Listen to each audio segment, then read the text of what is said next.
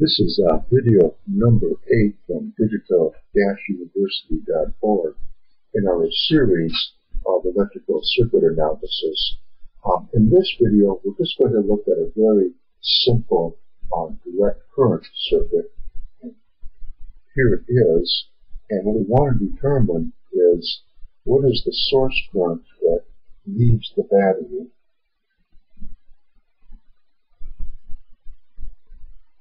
And what is the voltage drop across this 6 ohm resistor? So clearly this 6 ohm resistor is in series with this 4 ohm resistor. So we can draw this simply by replacing it with a 10 ohm resistor.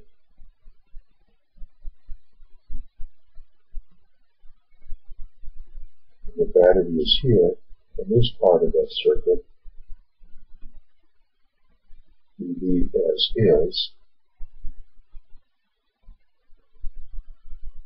So here's a simple task to find the equivalent resistance of these two parallel resistors. And again, as their product, 10 times 2 is 20, divided by their sum, which is 12. So the equivalent resistance is 20 over 12 ohms, and that's equal to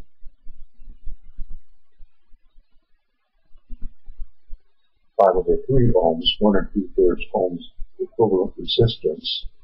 So the source current that comes out of the battery now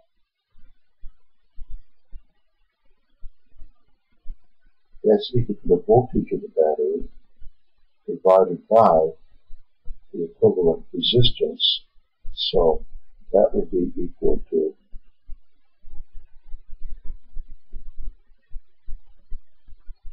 8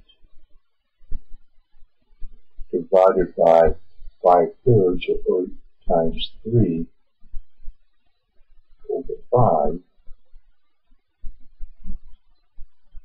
And that is equal to 24 fifths. So the source current is 24 over 5 amps.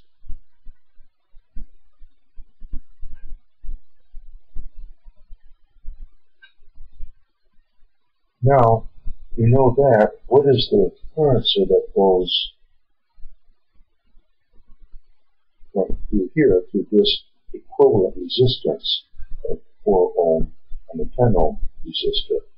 So if we look at this, and we could say, well, we know that these two resistors are in parallel with each other, so the voltage drop across them is the same, and what's more, they have to be equivalent to the voltage drop of the source.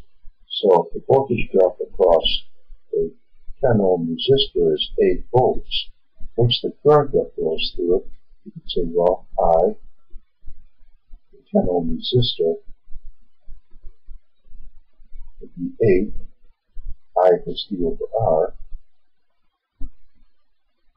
so that would be 8 over 10, so that is 8/10 amps. Also, let's just take a moment and say, well, let's determine this by using the voltage divider principle, because we know how much current is flowing into the circuit from the battery. We know what that value is. So we know how much current is coming into these two parallel resistors. So if we use the current divider principle, then we would say that the amount of current going to the 10 ohm resistor, that would be equal to the value of this resistor divided by their sum, which is 12, times the current that's flowing into the circuit, and that's this.